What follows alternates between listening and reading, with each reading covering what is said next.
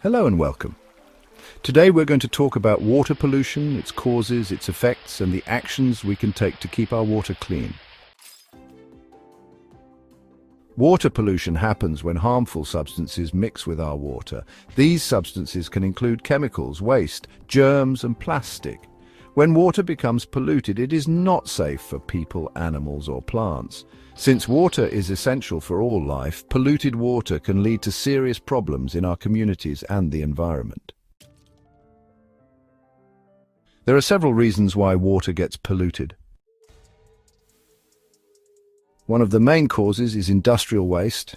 Factories sometimes release waste into rivers or lakes without proper treatment. This waste often contains dangerous chemicals that can harm our health and damage nature. Another major cause is sewage. In many places, water from our homes, which contains waste and germs, is not treated properly before being released into the environment.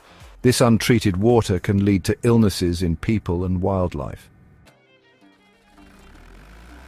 Agricultural activities also contribute to water pollution.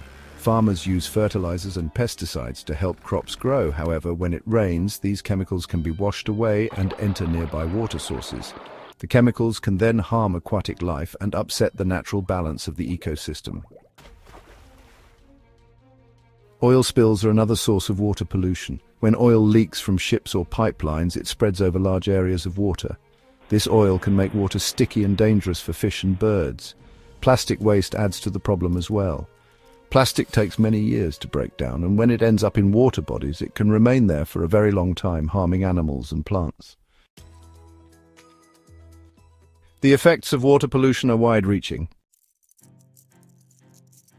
When people drink or use polluted water, they risk getting sick from diseases like diarrhea and other infections.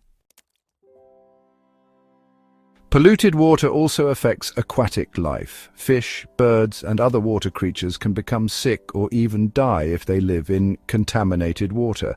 This disruption can upset the food chain and lead to fewer fish and other animals in our rivers and seas. In addition, plants that depend on clean water to grow can also suffer, which in turn affects the entire ecosystem and our food supply. To keep our water clean, many actions can be taken. One important step is to treat wastewater properly. This means that factories and cities should clean their water by removing harmful chemicals and germs before it is released into the environment.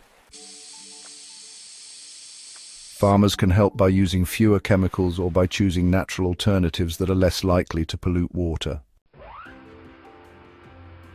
Recycling is another key action. When we recycle and reuse materials, especially plastic, we reduce the amount of waste that can end up in our water sources.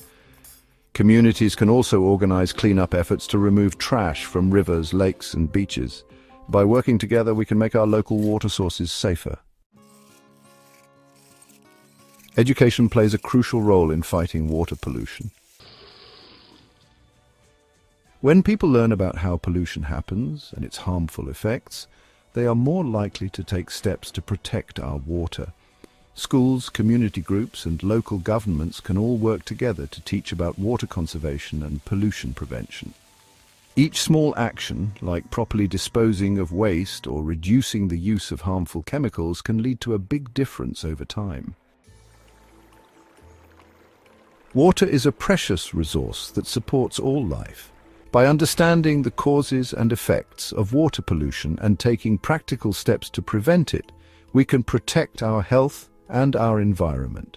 Together, we have the power to ensure that our water stays clean and safe for everyone now and in the future.